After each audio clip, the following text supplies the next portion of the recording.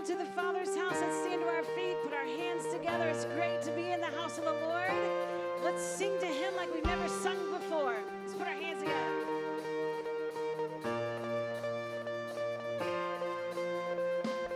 Shadows in the night take away my joy. Steady is your love, in you I am secure. Driven by your heart, held in perfect grace. Whatever comes my way will never crush my praise. Even the darkest valley, your peace is rushing through me. Even with the fire surrounding, I know that you stand with me. Even as the flames rise higher, I'm safe, I will not fear. I can hear your voice like thunder, my hope and my deliverer.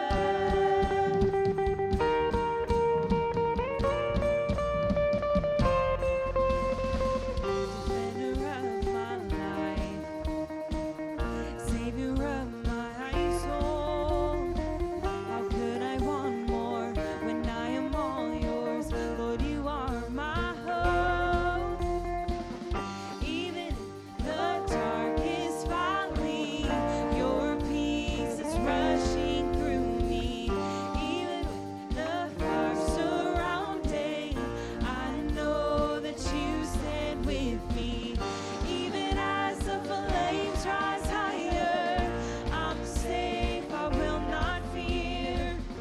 I can hear your voice like thunder, my hope and my deliverer. Oh, you're my deliverer.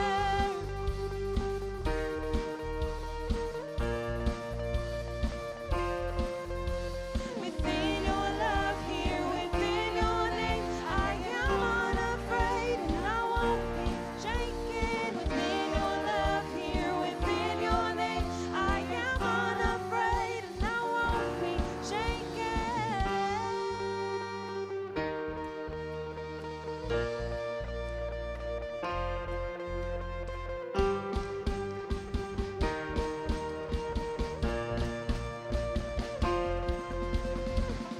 Even the darkest valley, your peace is rushing through me. Even with the fire surrounding, I know that you stand with me. Even as the flames rise higher, I'm safe, I will not fear. I can hear your voice like thunder, my hope and my deliverer. Oh, oh, you're my deliverer. Oh, you're my deliverer.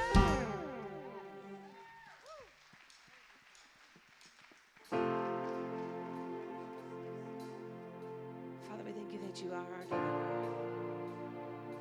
No matter what comes at us, it's not going to affect our praise and our worship and our adoration to you, because you never change.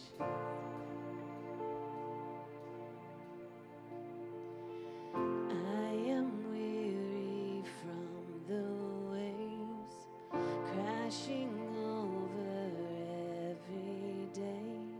God of mercy, please come rescue me.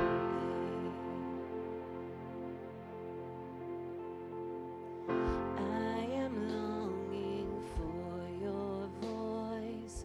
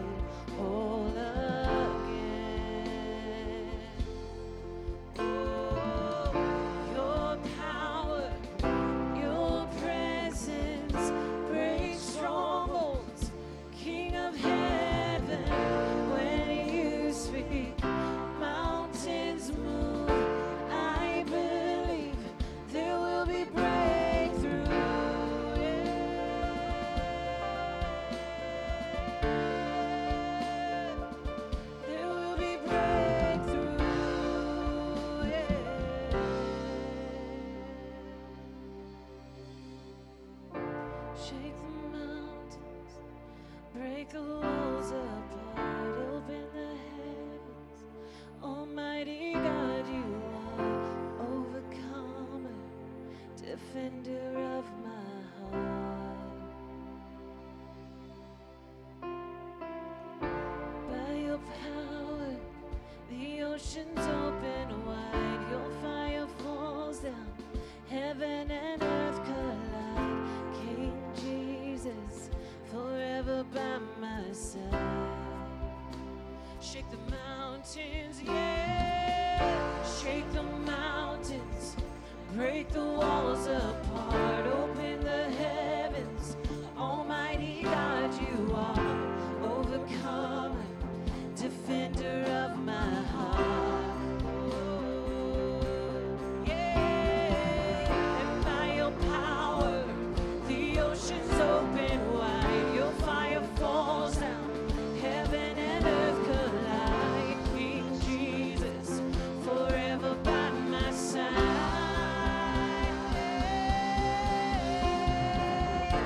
Your power, your presence breaks strongholds.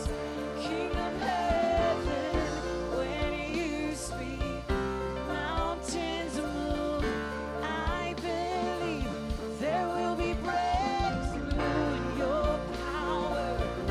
Your presence breaks strongholds. King of heaven, when you speak, mountains move. I believe there will be breakthrough.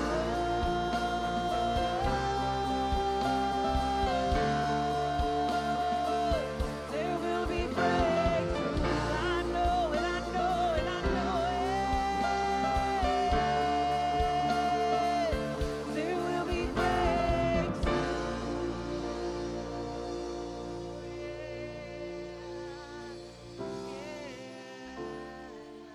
Amen. Amen. Breakthrough this morning. You may be seated. Our ushers are going to come forward. Today we're going to celebrate communion together. We practice open communion here at the Father's house, which simply means that if you have Jesus living in your heart, if you're a Christ follower, we would invite you to participate in communion with us today. Ushers, you can go ahead and pass the elements out. So last Monday in California, 3 people shot and killed at a festival. This past Tuesday in Mississippi, 2 people shot and killed in a Walmart. Saturday in Texas, 20 people shot and killed, 26 injured in a Walmart. Early this morning, about 1:30 in Ohio, 9 people shot and killed, 26 injured in a downtown area. So today, as we take communion, we're going to remember families, victims, first responders, and follow-up personnel. Communion has often been called the meal that heals. And so today, as we take communion, we are going to remember that Christ died on the cross for our sins, for the sins of the world. He died on the cross so that we could have healing. When he was on the cross, he said, it's finished. Everything was finished. Our healing, everything that this world needs was a finished work at the cross. So today, as we take our elements, we're going to hold and wait for everyone to be served. But I just want you right now, just in your own heart, just to begin to offer up a prayer. Begin to remember those families that have been affected by this, the communities that have been affected by this.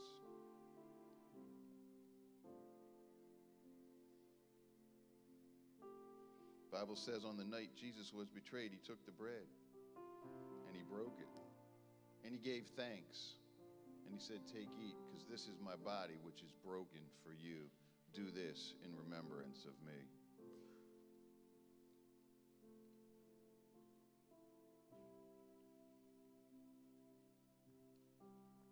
In the same manner, he took the cup, the New Testament, the gospel of his blood that would go on to be shed for mankind. Let's take the cup together.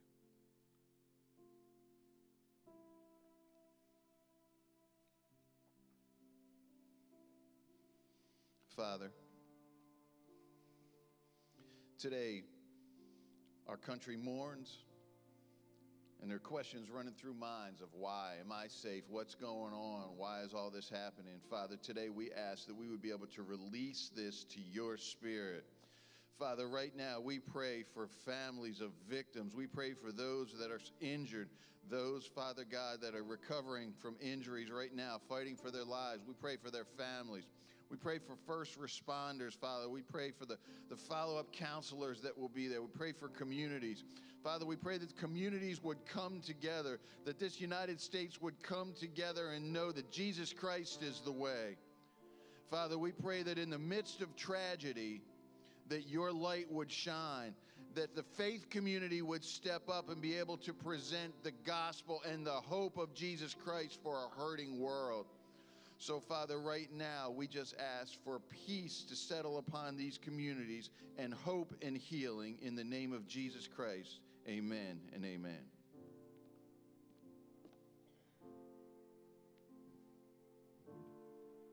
Let's stand to our feet this morning. I'm going to ask you to do something different. I'm going to ask you to sing for those families that Pastor Tim talked about. Let's not sing for ourselves this morning, but let's prophesy over these families that there's no shadow that he won't light up. There's nothing that is overshadowing them that he can't light up. They're not too far from him that he can't reach out and take hold of them to lift them up in their time of need. So let's do that this morning as a community. There's no shadow you won't light up, mountain you won't climb up, coming after me. There's no wall you won't kick down, lie you won't tear down, coming after me. There's no shadow you won't light up, mountain you won't climb up, coming after me. Come on, sing over those families. There's no wall you won't kick down, lie you won't tear down, coming after me. Come on, raise your voice a little bit. No shadow. There's no shadow you won't light up, mountain you won't climb up, coming after. Who knows what our worship can do in this moment? There's no wall you won't kick down, lie you won't tear down, coming after me. Sing no shadow. There's no shadow you won't light up, mountain you won't climb up, coming after me. Oh yes. There's no wall you won't kick down, lie you won't tear down, coming after me. There's no shadow you won't light up, mountain you won't climb up, coming after me. There's no wall you won't kick down, lie you won't tear down, coming after me. If you feel comfortable, raise your hands this morning. There's no shadow you won't light up, mountain you won't climb up, you're coming after me. We surrender, yeah. There's no wall you won't kick down, lie you won't tear down, you're coming after me. Oh, the overwhelming, never-ending, reckless love of God.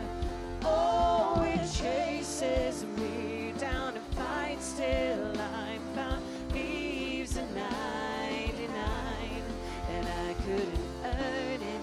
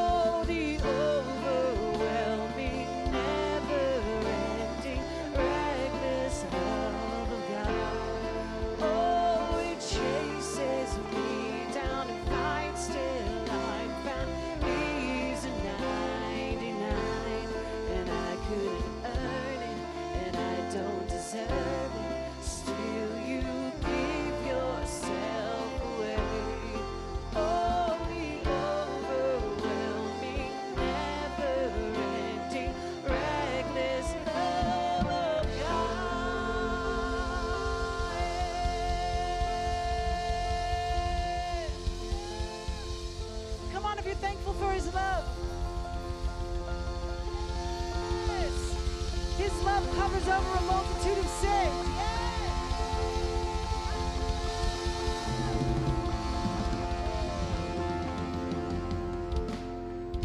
I sure am thankful that he loves me and he found me. How about you? Amen. Well, before you take a seat this morning, would you turn to a few of your neighbors and would you welcome them to the Father's house? Tell them, hey, you look great this morning. Glad you came. Glad we're sitting next to each other. You're my neighbor today.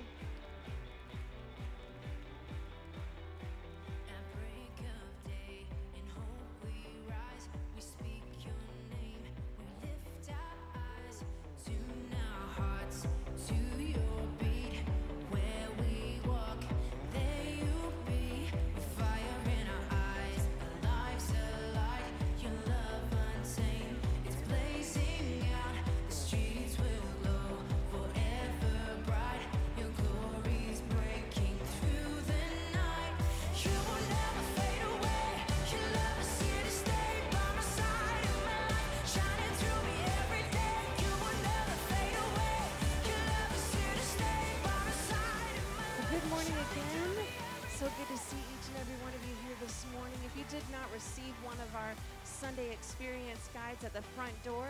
Our ushers are coming down the aisles now and they would love to serve you. So if you didn't get one of the Sunday experience guides, just raise up your hand and they will be happy to give you one of those. Make sure that you get that. You want that every single Sunday because there's important information in there.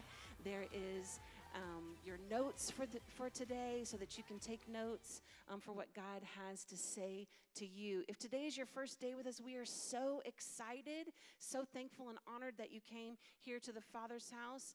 If you could do me a favor and reach in the seat back in front of you and pull out a connection card. We all do that, especially this series, because we all have, well, not all of us, the staff doesn't, but the rest of you get to have a chance. Well, we could go, actually, if you won and you took one of us. So that would be awesome. So just think about that if you win. I'm just kidding. But you have an awesome chance to win dinner and a movie. How awesome is that? But you have to fill out your entire connection card. You have to fill out your name, your date of birth, your email address if you have one, your address, all of that good stuff, and turn that in at the end when the offering bucket passes by you. You want to make sure that you put that in there so that you have a chance to win tomorrow morning when we pick out of the pile to see who wins. We hope that you do that. But for our first-time people today, we especially hope that you fill that out with as much information as you feel comfortable with, because we want to invite you to something that we call here at the Father's house the house party. The house party is this section over here has been to the house party, and they thought it was really fun. The house party is an awesome time. It's a great time, lots of fun that you get to come to the house, and you get to eat some nachos. We feed you, so we need to make sure that we know that you're coming so that we have enough for that. So if you'll put on your connection card on the back, sign me up for the house party if you have never been. It's a great way that you get to talk with and meet the pastors and the staff and maybe some key leaders and also some new people that are just like you. It's hard to come into a place and you don't know anybody. So this is an opportunity that we are giving you, that you can meet some new people so that when you come back in after the house party, that you can see some familiar faces and know some names, and you have met some people so that you don't feel like the newbie here.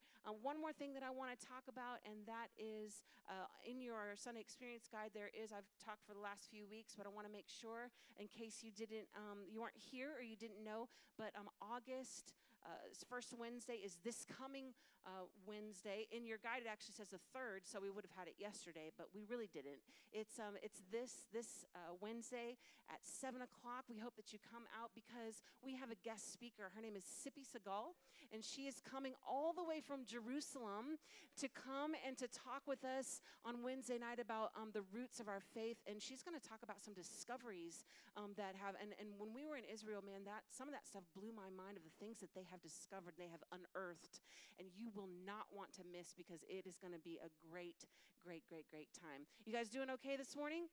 All right, well, let's get ready to hear the word, and let's watch this first.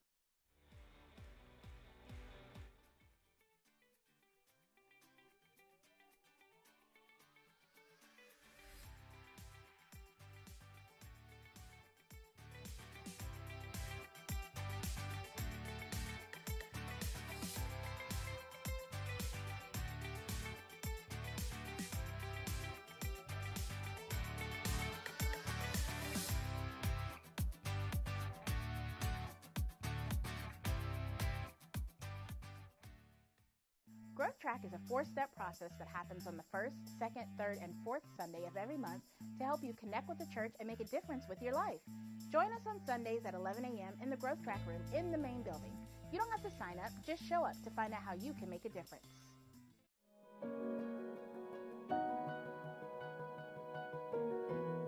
I'm a great example of what it looks like to lose something massive, but then to get it back. But even when I got my family back, I still wasn't all the way fixed with my issues.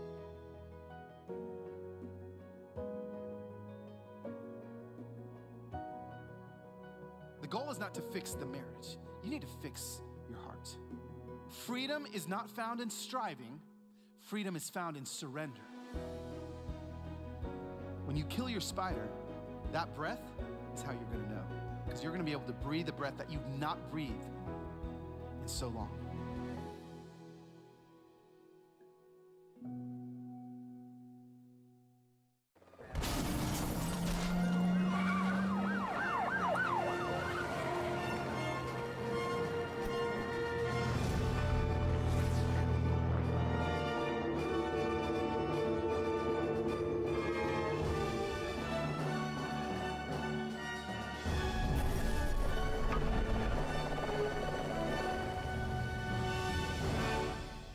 Good morning, Father's house. Oh, I like that. That was good. Turn around and kind of look at one of the cameras back there and say, "Have a good time, Pastor Terry. We'll miss you for the next 4 months." No, he will be back next week. He will be back next week. We just want to welcome all of you, and those of you who are joining us on the internet, welcome to the house. It's good to have you here this morning. For those of you who don't know me, my name is Ben Randall. I'm one of the pastors on staff here. I'm also on the board of directors, and I pitch popcorn and Cracker Jacks on Sunday morning in the back. And today, I get to share with you part of our series. Actually, this is the conclusion of our series at the movies, and it's where we take a film, recently released film, that allows us the opportunity to draw from that some spiritual insight and share with you a message.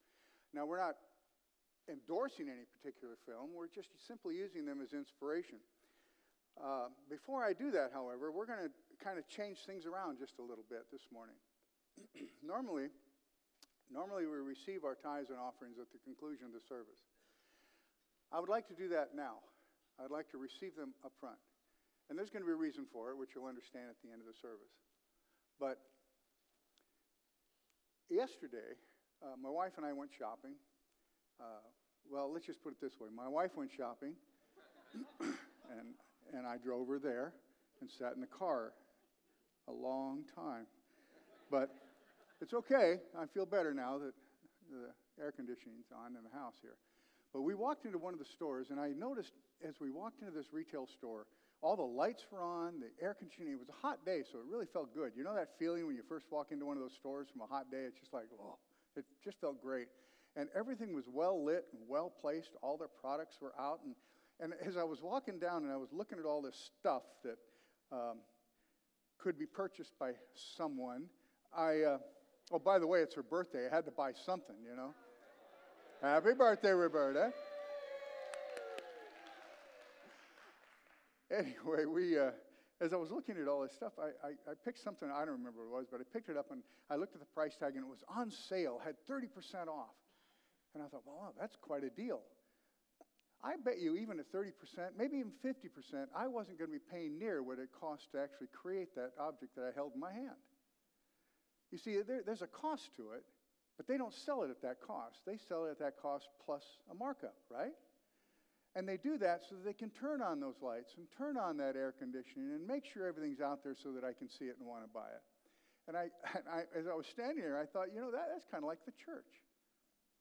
We have lights and air conditioning and hopefully comfortable seats for you. And we do that so that you can come in and receive the word without distraction. Because there's nothing worse than coming in to listen to someone talk to you and you're distracted because it's too hot or you can't see or you can't hear, you know, right? We're just like that retail store with a couple of exceptions. For one thing, we don't have a markup.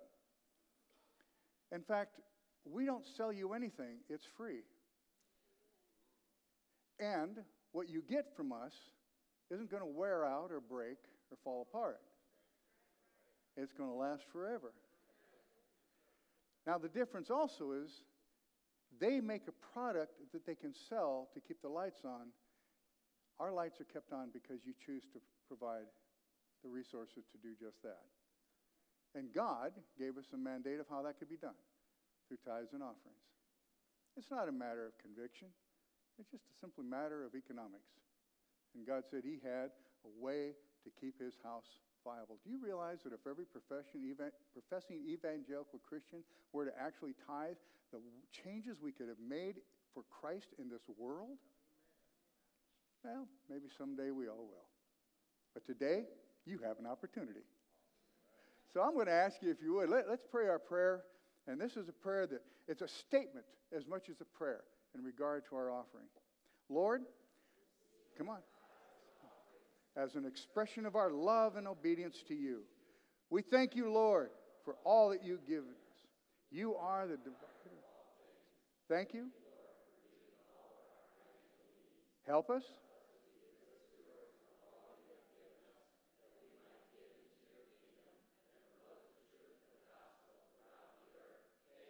Amen. Andrew, did you see that? I just led a choir. Praise God. Gentlemen, would you come, folks? And while we're doing that, watch this and you get a little title to my message.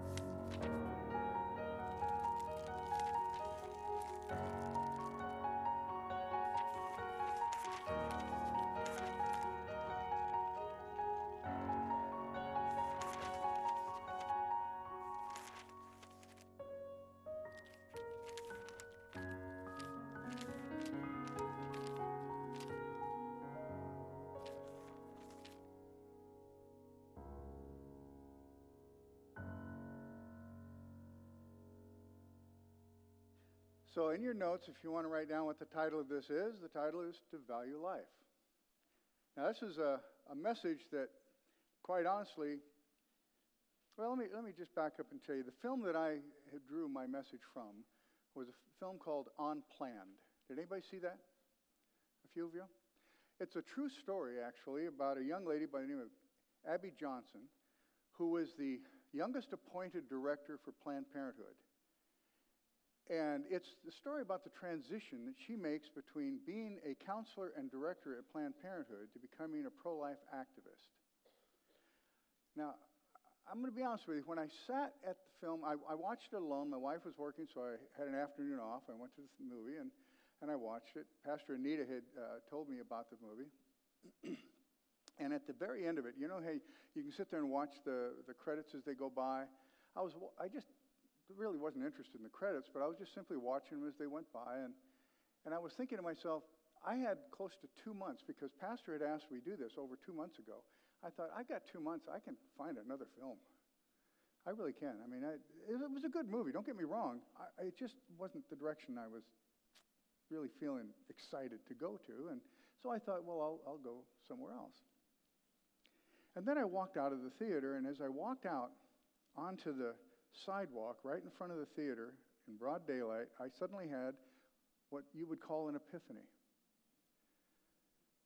Everything that was being discussed in the film kind of started racing through my mind, and it was being commingled with my own life. And I stood there, probably looking rather stupid, drool coming down, just, you know. Have you ever had one of those moments? I had one of those moments, and I stood there and I had a sudden deep gratitude for the life that God has given me. Sometimes we just take our everyday free and we don't realize how valuable our life is. The fact that we're still sucking air is an amazing gift. Let me give you a little background, and I don't do this. Please understand, I don't do this for emotion. I don't want emotion. I want you to use your head today.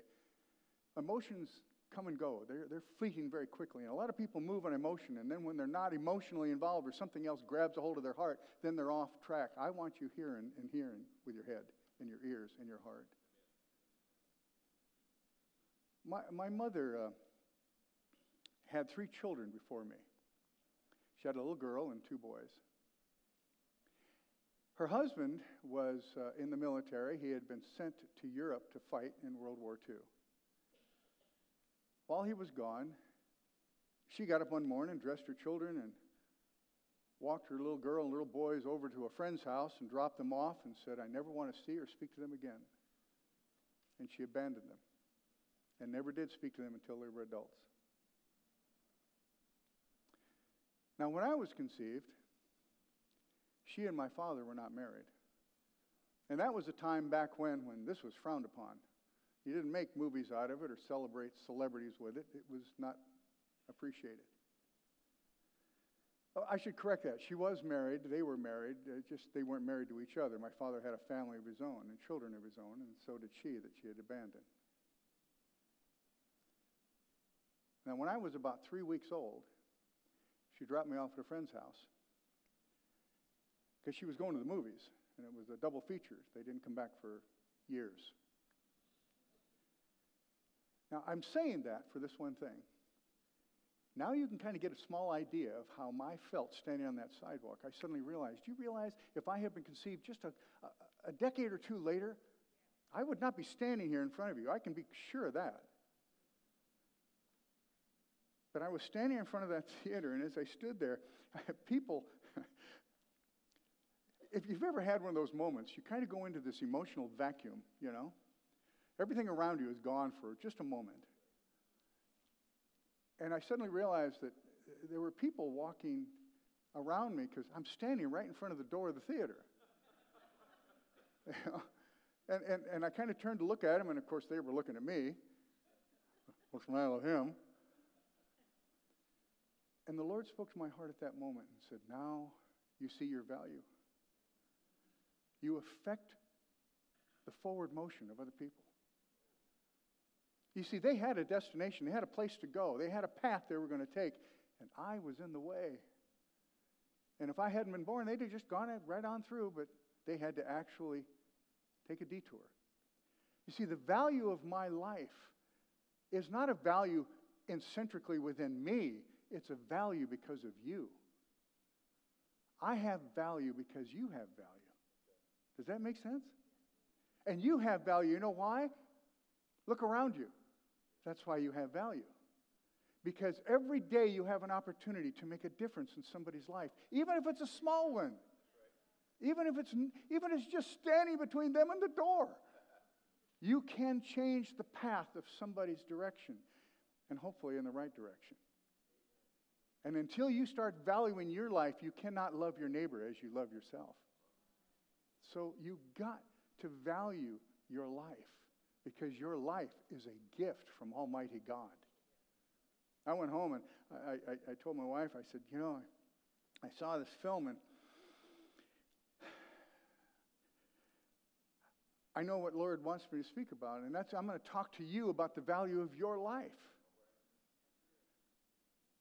I'm not going to deal with the issue of abortion. I don't want to go there, but I'm going to talk to you about your life. My wife, with the wisdom of Solomon that she has given and the bite of a small rattler, she comes walking off. And she walks in the kitchen. She just very kindly says, "That's an easy way out." She was right. It would have been an easy way out. We have an issue in our lives today where life is not valued. What you read this morning, Pastor Tim, clearly defines where we're going in this world. Life doesn't have value. And if it doesn't have value with those who can walk, talk, buy, and interfere with your life, then how much less does it have with those lives that have yet even that opportunity? And I think we need to talk about that. So I'm going to talk about it. Ephesians chapter 2, verse 10. Pastor Anita used this as an opening verse for last week. I want to as well. It says, "For we are God's handiwork." Isn't that great? Turn around, look at somebody and say, "You are handiwork." Now, I could see it. I could feel it in the room. Somebody went, "Boy, are you handiwork." No, I mean, say it nicely. Gee.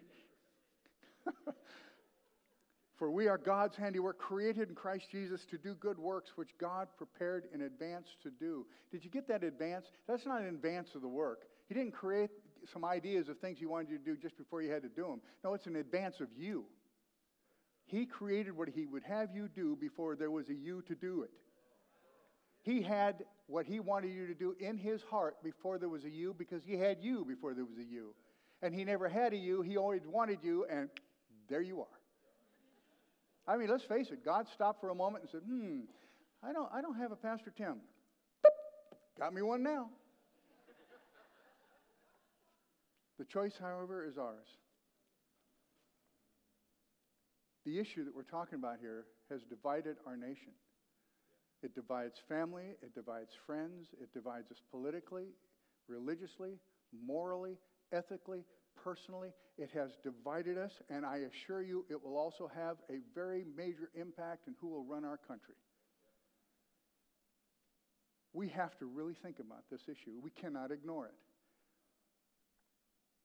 And since I'm a pastor that you won't often see up here, I can take the heat this time because I'm going to talk about it. Okay?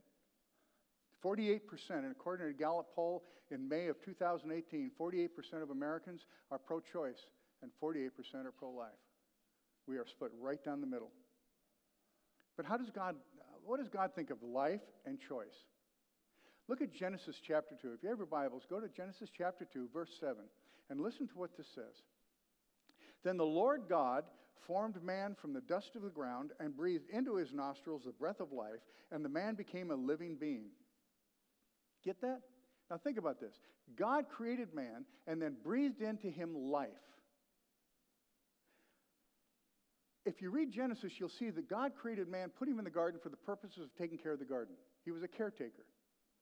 What God could have done is done what we did. We have this little iRobot vacuum cleaner. You know that little round thing? And it sits up against the wall, and we call it Mabel. And Mabel, at 1 o'clock, hey, everybody's got a Mabel. Mabel, at 1 o'clock in the afternoon, will pull away from the wall, run through the house, cleaning up all the floor, scaring the dog, and getting stuck underneath the sofa every day. Well, then you pull her out, and off she goes. She goes on back and plugs herself into the wall just to wait until tomorrow. See, somebody created Mabel just like God created man to do a job, and she does the job well. She doesn't ask for days off or benefits or raise or nothing. She just goes to work. But God went one step further. He took what he created and he breathed into it the personage of life. Life. He didn't have to, but he did. Now look at verses. So he's pro-life. By the way, he is pro-life because he created it. Pretty good. Look at Genesis 2, verses 8 and 9. "Now the Lord God had planted a garden in the east of Eden, and there he put the man that he had formed. And in the middle of the garden were the tree of life and the tree of the knowledge of good and evil." By the way, that's kind of a misnomer. Adam and Eve knew good because they knew God, and you don't get any better good than that. What they didn't know was the dark side, the evil, what to choose from. Why didn't God do what any decent parent in this room would probably do, what we did with our kids? If we had something we didn't want them fooling with, we put it either out of reach or out of sight. He could have put that tree anywhere.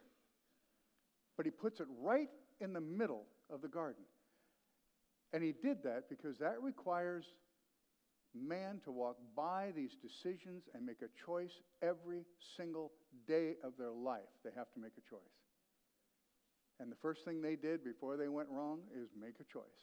You see, God created us and made us the free gift as a free moral agent. We have the right to make choices, even bad ones. God's pro-choice too. How about that? He just wants us to make the right ones. He is pro-life. He is pro-choice. There's some credible, very credible arguments about the issue of abortion. There really are. You can't just simply bury your head and say, oh, I don't believe in that. I'm not accepting that. I mean, there's the health of the mother. There's the health of the child. There's the circumstances around that brought about the pregnancy. There are serious things that you cannot simply ignore. But here's the one problem with that. One thing that we often do is that is the issues we deal with, and that's where we leave it. There's one question that must always, always, always be asked. And this is a question that, quite honestly, ladies and gentlemen, if you leave this place with nothing, go home with this. Write it in your notes, burn it in your brain, and know that you have to ask this question anytime you deal with any issue or anyone in regard to this particular thing of life. And that is this when it comes to abortion. Is it merely tissue to be removed, or is it a life that will be taken? I want you to read that out loud with me. I want your ears to hear from your lips what this says. Ready? Go. It is merely. That's the question you have to ask. Because you can't make a decision about what you're going to do until you determine whether or not it's a life or tissue. Right? Because if the unborn is not the life of a person, then it doesn't have the right for protection or life as any other human being would, because it's your tonsils. You take your tonsils out, you don't take them home and hope they survive. It's just tissue. But if it's actually a human being, from the moment of conception all the way through to birth, if it is in fact a human being, then the question is, do we have the right to take its life? Or are we responsible to protect it? The first question is it life? The second question is it valuable enough to exist? Deuteronomy chapter 30, verse 19 brings this question up thousands of years ago. Today I have given you the choice between life and death, between blessings and curses, and now I call on heaven and earth to witness the choice that you make. Oh, that you would choose life so that you and your descendants might live. Let me ask you, how many here would say with some reasonable confidence that Christianity generally has always pretty much been opposed to abortion? I mean, really. Yeah, all around the room. A lot of you aren't going to raise your hand because you go, I'm not going to be wrong. Well, I've always thought that. Christians have always been opposed to it. I want you to know that what we know in medical science today is not what we knew 50 years ago. It is not. And some of you in the room think 50 years, man, that's almost back in Moses' day. No, me and Mo I didn't hang out with Mo, but it wasn't, trust me, 50 years isn't as far back as you might think. Listen to what this says. This is from the Southern Baptist Convention. The Southern Baptist Convention, by the way, is probably one of the largest single Protestant gatherings of Christians in the country, and they are very politically motivated. In 1971, the Southern Baptist Convention agreed in a joint resolution, quote, "We call upon Southern Baptists to work for legislation that will allow the possibility of abortion, period." Ooh. Christianity Today. Anybody ever see the magazine? Still on the shelves. Christianity Today and the Christian Medical Society. Quote, "Whether the performance of an induced abortion is sinful, we are not agreed. But about the necessity of it and the permissibility for it under certain circumstances, we are in one accord." Wow. Dallas Theological Seminary, probably the one of the largest seminaries that produce pastors and teachers of the gospel throughout the world. Professor Bruce Watke, Dallas Theological Seminary. God does not regard the fetus as a soul, no matter how far gestation has progressed. Really? Professor Norman Geisler. The embryo is not fully human. It is an undeveloped person. Wow. 50 years ago, what we knew scientifically was combined in with our knowledge of what we knew biblically. And in my personal opinion, I think these gentlemen put this down and picked up a book of medical science at the time. But they were sharing what they believed at the time. The foundation of Christianity didn't have a problem in the leadership roles of abortion until somewhere along the line something changed. On January 22nd, 1973, the United States Supreme Court, with that information that basically said it was tissue, not life, laid down its landmark decision of Roe versus Wade, making abortion legal. Why is it everybody's so concerned today that are pro-choice that we may end up losing that right if it goes back to the Supreme Court?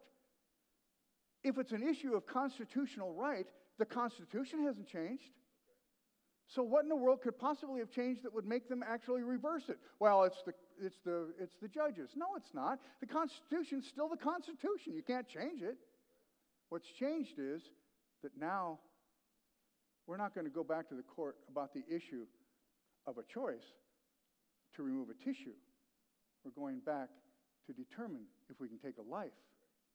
And that life has the same constitutional rights as everybody else. Now we got a problem. You see what I'm saying? Proverbs chapter 2, verse 6 and 7 says, "For the Lord grants wisdom, and from his mouth comes knowledge and understanding. And he grants," get this, "he grants a treasure of" what? Common sense. To whom? The honest. And what does he mean by the honest? The honest is, first off, we all know what common sense is, but what does he mean by the honest? The honest is someone who is willing to go out and study God's Word to find out the truth, because it's the truth that will set us free. Not study the Word to make sure that what you believe is going to be accepted and approved.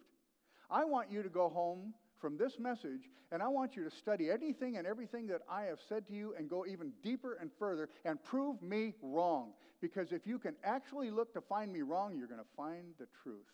And the truth will set you free. And it's going to save a lot of life. You should do that every Sunday morning. You should take Pastor's message. Pastor, we're still friends, right? You should take Pastor's message. Take it home. Dissect it, break it down, and study it, and make sure, because you would never go to a restaurant and order off the menu the food that had already been eaten. Then why would you do that here? Am I making my point? Just give me an uh-huh. Very good. That's what I like to hear. Times have changed. Biology hasn't changed. We've just gotten to know it better. At the moment of conception, 23 chromosomes from dad and 23 chromosomes from mom come together and give us a 46 chromosome single cell embryo whose entire nature has been presupposed and established at that very moment, we know. At that moment, not 10 weeks, 10, 20 weeks, 30 weeks down the road. At that moment, the characteristics of that child has been formed.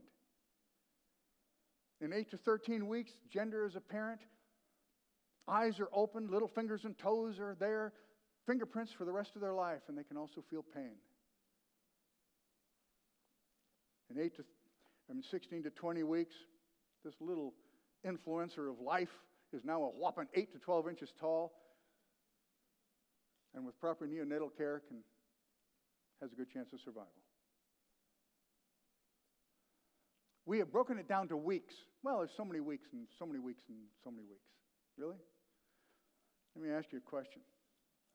What does modern medical science say about this issue? And I'm not talking about modern medical Christian science. I'm talking about just simple medical science today. What does it say today that it didn't say 50 years ago? When I got into this, and I've been doing this now for the last couple of months, I have so much information in my head, I'm not kidding you, I feel like I'm going to pop. That's why you're here for a 4-hour message. Get ready. And by the way, Andrea, thank you so much for the time you've given me this morning. Listen to this. Dr. M.M. Matthew, Harvard Medical School. These are secular medical scientists. They are not Christian. Dr. M.M. Matthew, Harvard Medical.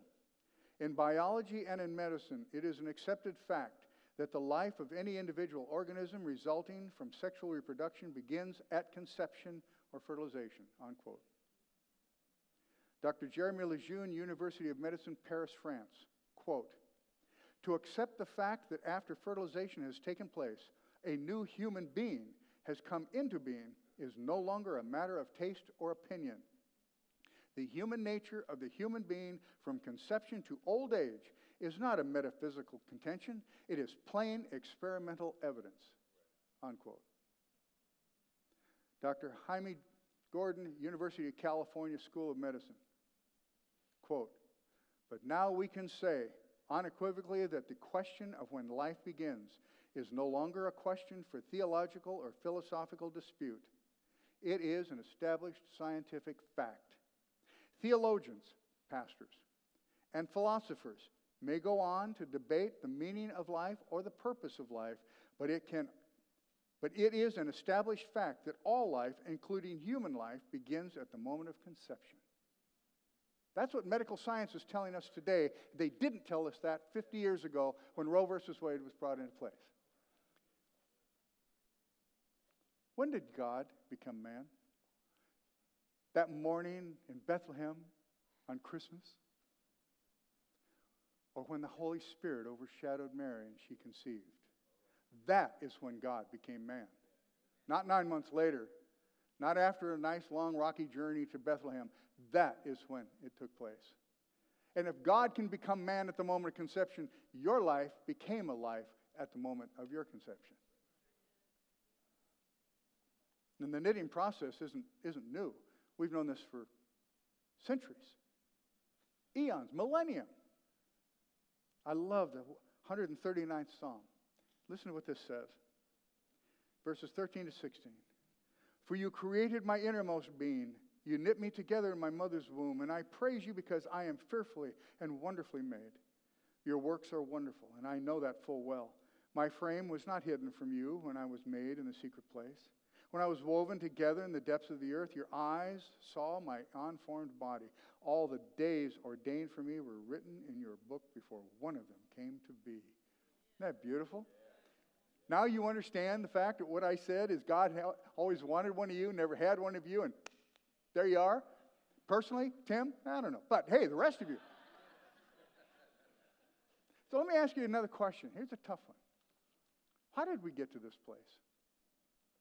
How did we get to this place that we're at today where lives are simply being removed everywhere from the womb to Walmart? How did this happen? Let me put it another way. Have you ever wondered what possibly could have, what moves upon a people to literally eliminate millions with such cool detachment?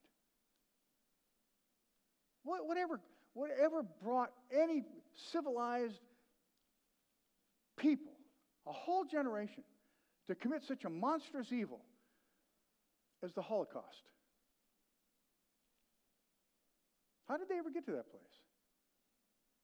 Well, history tells us that they redefined the value of life. They changed their attitude toward life. Selectively, of course, not all life, just some life. They basically saw the Jews as people who were not worthy to live because they were infecting and affecting the social strata. And we like to say, oh, we'd never do that. We have done that. Our history is filled with those kind of things. In fact, it just happened in Walmart, sadly. How did they do that? What brought them to that conclusion? Why is it in the late 30s and early 40s that the Jews would be gathered up and simply eliminated? I can tell you one thing, and it's something that we all have, and many of you have dealt with it before you got here. You're going to deal with it after you leave here. One thing will always, always be ever present in our minds and hearts today: the media. The media. It was the media that informed Germany that those who were Jewish in their life, in their country, was living in a way that was destroying who they were as a people. And they were less than people. They were like rats. So you can go ahead and remove them. The media. Ladies and gentlemen, we are what we hear. And more times than not, what we accept, what we hear. Joseph Goebbels was the minister of propaganda for Adolf Hitler. He was the one that put this all out. And he has a quote that you may know. And this is it. And this is the quote. If you tell a lie big enough and continue to say it often enough, people will believe it. You with me? If enough people say, well, I had somebody just the other day tell me in a conversation, they said something totally erroneous that had no biblical basis. And I said, where did you get that? Well, I know all these people that say that. Oh, there's enough of them. Well, it must be true then. It doesn't matter if the entire nation says something. Truth is truth, and that's why you need to seek truth and not simply listen to something that somebody else tells you.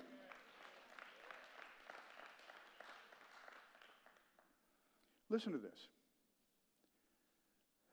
Eventually, the unthinkable will become tolerable.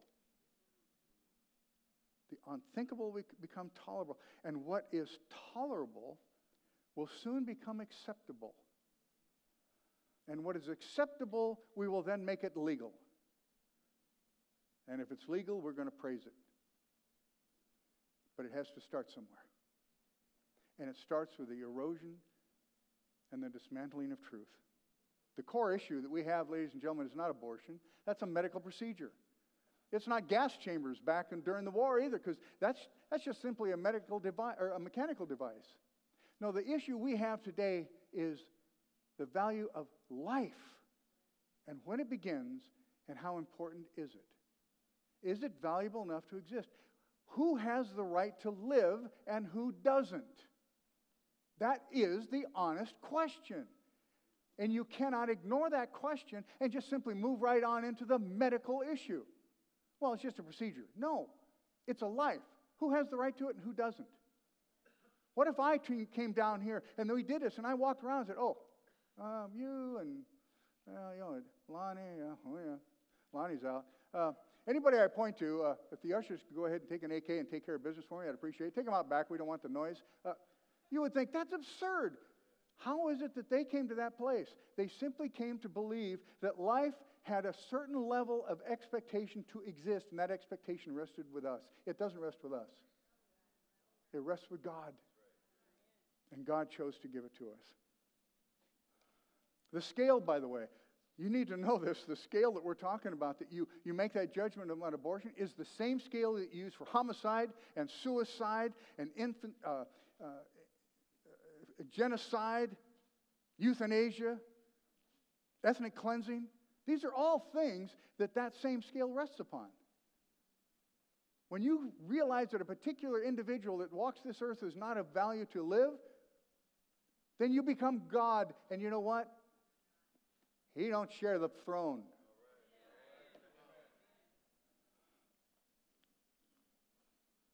When life is not valued, it's expendable. It's got to be valued. And let's not lose sight of our responsibility to both parties involved in this tragedy.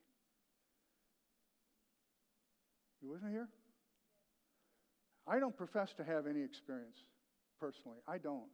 But I will tell you, as a pastor of nearly 35 years, I have spent my good fair share of tearful days and sleepless nights with those who had to struggle both with the thought of making that choice or those who had already made it.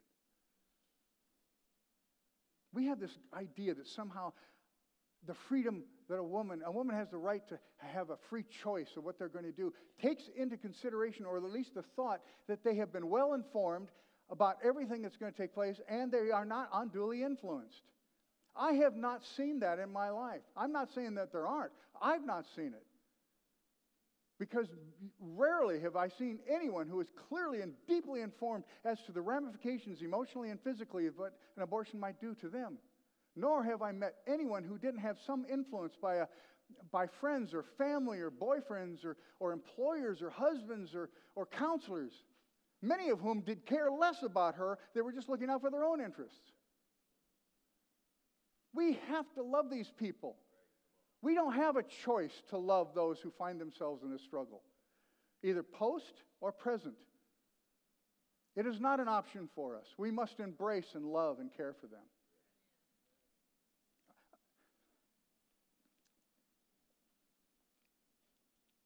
I've found that God always brings some witness to me. He'll tell me either I'm going the wrong direction or the right one. And like I said, I've been dealing with this for a couple of months. A couple of weeks back, I was contacted by a woman that I had not seen or spoken to for well over 20 years. She told me about a book called, have you ever heard of it? I did. I just hadn't gotten one. Called Choose Zoe. You ever hear that? No? It's a bestseller. It has forwards and from Jim Daly, president of Focus on the Family, Joel Godsey, the president of Heartfelt International, and Pope Francis. Book's got some juice. And it talks about everything from abortion to adoption to parenting, drug abuse, healing from abuse. I mean, it gives you resources as well. It's a wonderful book. Well, she was telling me about the book. And she tells me, she said, by the way, I just wanted to tell you how much I appreciate that you were a part of my life. See, I must have stood in front of the door somewhere for her. And she said, I want you to know, Pastor, that when I came into your office, things changed for me. And I remember it now. It was almost 30 years ago. She came into my office. She was pregnant. She wasn't married. She came in to tell me she had to leave the church because of this. She was taking care of our children in the nursery, but she couldn't do that anymore because of this. And she was heartbroken, and she was obviously being influenced to take action, if you know what I mean. We prayed. We cried. We talked. She made a whole fresh commitment of her life to Christ. And the result was a beautiful little girl by the name of Jazzy. Isn't that cool? Now, I hadn't heard from her over 20 years. And she calls me, well, I'm about ready to do this message. Oh, wait, you haven't heard the best part. Jazzy is now 27 years old. And Jazzy is the organizer of Pro-Life San Francisco. Is that cool? Wait a minute. There's more. She works out of her church, the Father's House, San Francisco. No kidding. This is true.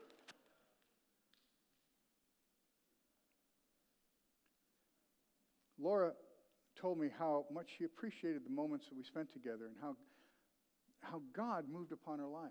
That wasn't me. I had nothing to do with this. You know exactly what I'm talking about. I just got to stand in front of the door while God took care of business, right?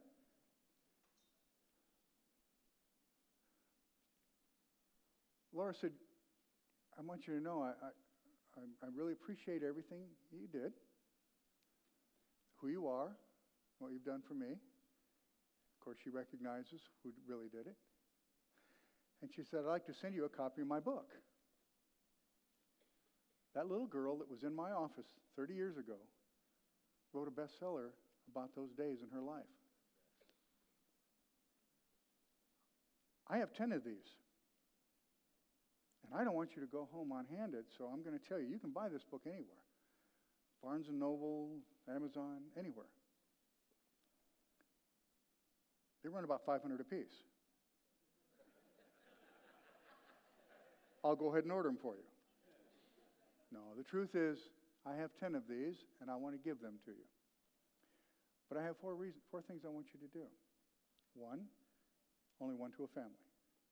Two, I want you to give a donation to Choose Zoe, because she has a ministry. She's a speaker. She's an author. She does conventions. She takes care of children. Her ministry takes care of pregnant teens and post-aborted teens. Yeah, I think I said that right. I would like you to give a donation. I would like you to give a nice one, and I will give you a book.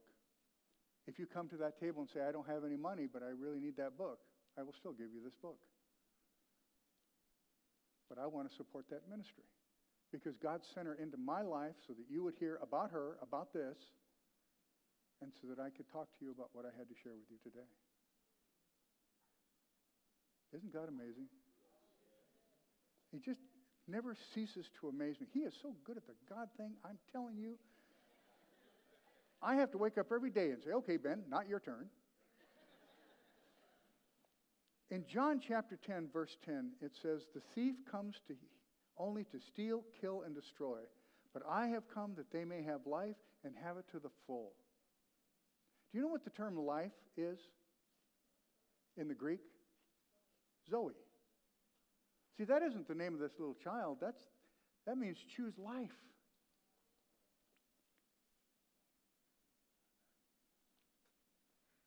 We're going to close differently this morning. We're not going to have the worship team come up. We're just going to have a little music, something just to be quiet. When I release you this morning, I'm going to ask you to leave quietly. But before you leave, before you rush out to get lunch and beat the Baptist to the restaurant, before you leave this place, I ask you this. I'm going to ask our prayer team to come and stand before you. And I'm going to ask you to take a moment. I'll have you come up in just a moment, prayer team. But I'm going to ask you to take a moment to step out of your seats and do something outside the norm. Be diverted from your path out that door and take someone's hand, maybe several hands, any of these prayer warriors, and pray for those who in this last hour and 20 minutes, 240 lives will not impact this world. That's how many are lost in an hour and 20 minutes every single day, 7 days a week. And I'm going to ask you to stand in the gap and bombard heaven that we might have a voice to make a change in small, innocent life that is going to grow up and make a difference. Will you do that for me? Now, you can rush out the door if you want. Nobody's going to lock the doors, as much as I would like to. But I am asking you to take a moment and step out of your own comfort zone and stand up for God. Now, right now, somebody here has battled the issues we talked about. Maybe you're battling it with a decision to make. I want you to know the scripture is clear. There is no condemnation in Christ Jesus. You have no cause, no reason to allow your heart to be condemned, because God condemns no one. If there is a conviction, that's not condemnation. That's a sign along the path that says time to make a change. Maybe you're here and you've never given your heart to the Lord. And I want you to know He knocks at the door of your heart, and He's waiting for you to come in. And all I'm doing is standing between you and the door. So I'm going to share the opportunity for you to walk through that door and then open the door to Him into your life. There is no greater thing you can possibly do than to give your life to Christ. How many here would raise your hand and say, I know Jesus and He's the Lord of my life? Okay, leave your hands up for a moment. If that's not you, look around. You're not alone. Thank you. You're not alone. Every head, if you would just bow for a moment. Because we're not here to embarrass anyone or make you feel strange in any way. But I'm going to ask you, if you've not given your heart to Christ, would you just lift your hand and look, catch me with your eye? I just want to pray with you. Anyone at all? You have not, and you know, or maybe you have, but you know, I keep second stepping. I keep walking right back out into the same old world, and I want that power to be able to stand on what's right and what's true. Yes. Yes, I see your hand. Yes. Anyone else? Yes. Yes. Yes. Let's all pray this prayer together.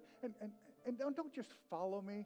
If you feel led, make your own, but let's communicate with God together. Lord Jesus, come into my heart. Forgive me. Help me, Lord God, to forgive myself. Open my mind and fill me with truth. Set me free, Lord. For I believe that you died for me. You rose again for me. I will follow you, Lord, as you lead. In Jesus' name, amen. Amen. Would our prayer team come? And would you stand with me for a moment?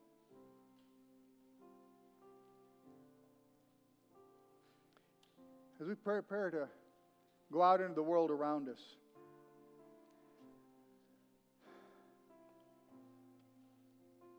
I'm going to ask you to be prepared, because I'm going to pray over you right now, and then I'm going to let you go, but I'm going to ask you to come before you go. I want you to come here before you go. I want you to stand in the gap for innocent life. But I want you to know I'm going to pray for you, and this is what I'm going to pray. I'll just pray it. You'll hear it then. Father, in the name of Jesus Christ, I ask that your Holy Spirit go with each and every person that stands in this room at this moment. That as they go outside into the mission field that's outside these doors, that you will bring someone into their life. Someone that will have to change their path because of their existence. Someone, Lord God, that needs to hear your truth, that needs to know your grace and to feel your love. Someone, Lord, who is broken. Someone, Lord, who has a decision that is just so large in their life they just don't know what to do with it.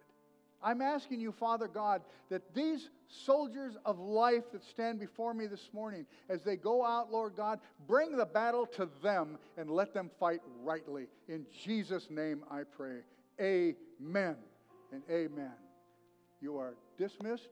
God have mercy upon all those who are going to walk into your path, and you're going to get them. Have a good time. God bless you.